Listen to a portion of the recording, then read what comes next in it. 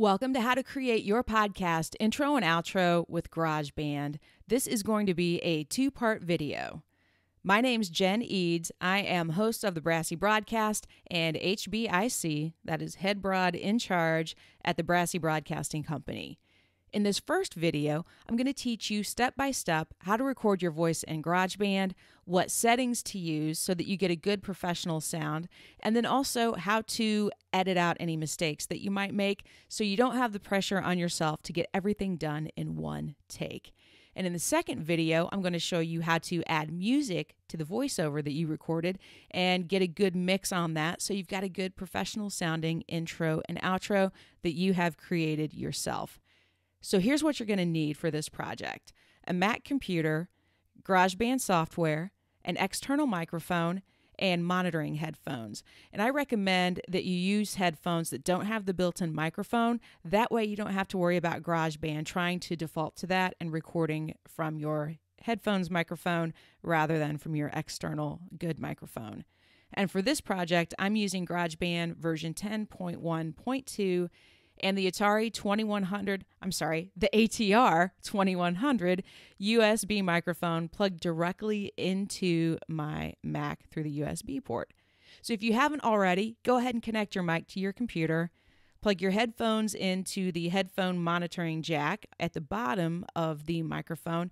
And if the microphone you're using doesn't have the monitoring jack there, just go ahead and plug directly into the headphone jack on your computer. And now we're going to open up GarageBand, and I like to just start with an empty project. Choose that. And it's going to default to this classic electric piano. You don't need that. Just highlight it, delete that track, and then the next screen is going to pop up with this microphone and the audio as the default. And you want to check to make sure that it is using your external microphone as the instrument.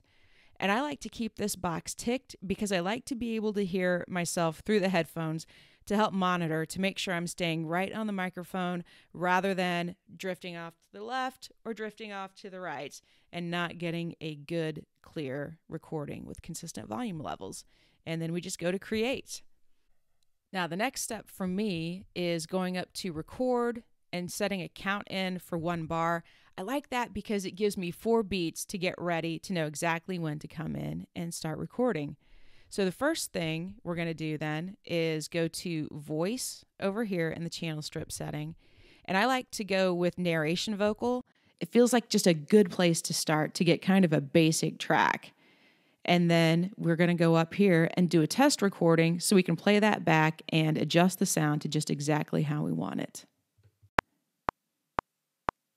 Hey, this is Jen Eads from the Brassy Broadcast, and you are listening to the Brassy Broadcast. Okay, so that was easy enough. Now, to make it easy to play this back and not have to keep hitting play every time, you can go up here to click the cycle button or use the shortcut C on your keyboard. And then you can adjust the length of it right up here. Hey, this is Jen Eads from the Brassy Broadcast, and you are listening to the Brassy Broadcast. Okay, so now what we're going to do is go to this icon, which is your smart control. Click on that, and it's going to bring up your channel settings. And the first thing I'm going to do is get rid of this reverb. It is crazy. So we can go up like that and sound like our deeper inner voice. I like to pull all that out, or most of it out.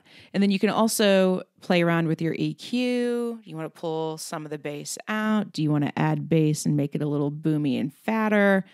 You can adjust your highs right here and then the mids right here. All right. So that's kind of how you season to taste, if you will. So let's play this back and hear how it sounds. Hey, this is Jen Eads from the Brassy Broadcast, and you are listening to the Brassy Broadcast. All right, so I'm pretty happy with that, feeling pretty good. So we're going to get rid of this view and click the smart controls. We're going to get rid of this test vocal, just highlight it and delete, and we are going to turn off our cycle record because we are recording for real. Click this button to make sure you're back at the beginning, and let's check this out and see what happens. Hey, this is Jen Eads, and you are listening to the Brassy Broadcast, and we are going to talk about 1, 2, 2, 3, and 4. Okay, so I need to edit out that second 2. And the way we're going to do that is to click on the scissor icon, which opens up the editor. And I love this because I'm over 40, so I like having this big screen view down here. We can stretch that to make it bigger, and we can go to the slider over here and make that even bigger if we need to zoom in, which is very helpful when you're trying to make cuts in your audio. So let's play this back and find out where that second 2 is that we need to cut. Talk about 1, 2, 2. Okay, so there it is. Now, this is where you actually make the cut in this window down here. And see that my cursor is an arrow. As I get down to this line, it turns into the plus sign. And then you hold down your cursor, click it and drag, and hit delete. And boom, it's magically gone. 2. Now, what we want to do is we don't want to leave this little piece over here hanging out all by itself. So we're just going to highlight that, move it over here so it lines up next to the first region, and check it out. 2, 3, and 4. All right, and there you have it. So I'm pretty pleased with that. So we'll just knock that back down a little bit. Go to the beginning. So now you have a voiceover track that you're pleased with. You can either export that this way. So you go up to Share, Export Song to Disk. I'm going to save this as Test VO, Test Voiceover. Garageband gives you a couple different ways to export this. Actually, it gives you 3. Normally, you're going to use the MP3 or the AIFF. The AIFF is the uncompressed version. It's going to be a much bigger file, but it's going to have a better sound quality.